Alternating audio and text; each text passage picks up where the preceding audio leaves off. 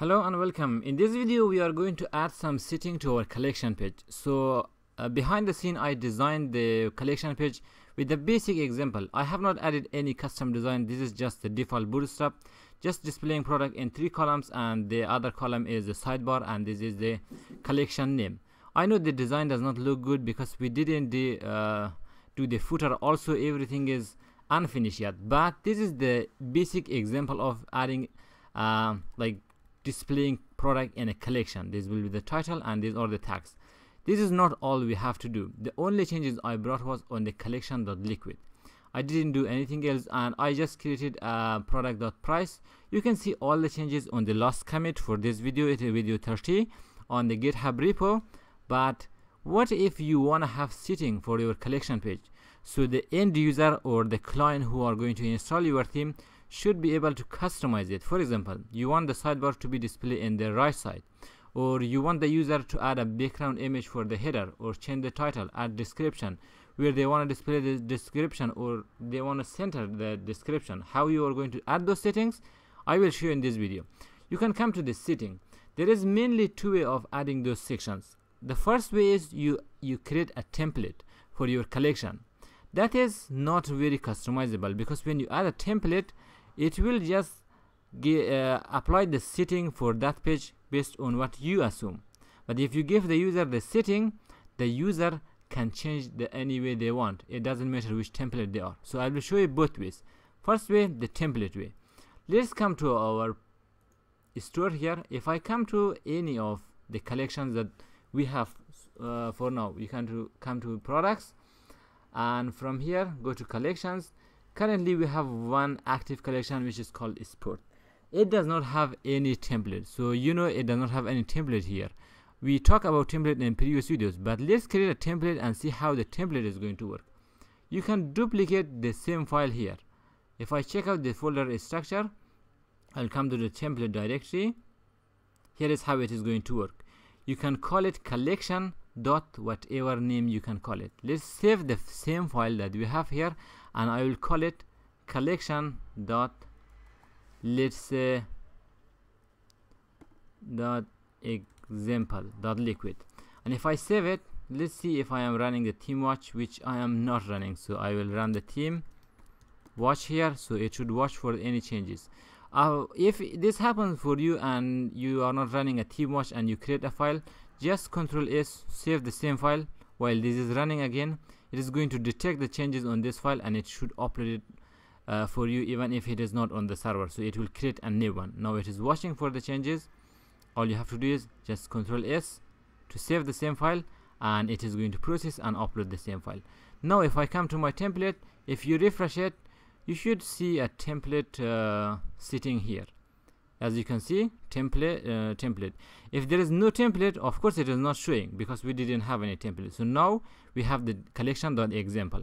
You can pick this one and you can save the changes, and this page will look the same way as you have the settings here. For example, you can change how you are going to display the sidebar. You can bring the sidebar in another example, because this is another file. That is how you can give user a flexibility based on template. There is another way of giving user the flexibility using settings. So how you are going to do this one? If you're in the customize page, navigate to the collection page from here. If you go to collection page, I will pick the sports collection, so we can see all those 3 products from here. If you refresh your page, it should go to the sport collection now and show you the settings also. From here, oops, I think it was a sport, and if I come back, this is the collection. I have to write it here, sports, and I'm sure it is, yeah, it is sport, not sports. So just a little mistakes here. So it should show all the product in this collection. If it doesn't, it navigate to the 404 page, which you can add the setting for 404 also. I'll come back to the collection page from here, and from here just write sport, click refresh. You don't have to do this one. I do it because I want to display all those products in this collection, because in the front end collection we do not have all of those products. As you can see, we have 3 products here, but we do not have any setting. The only setting we have is header and footer.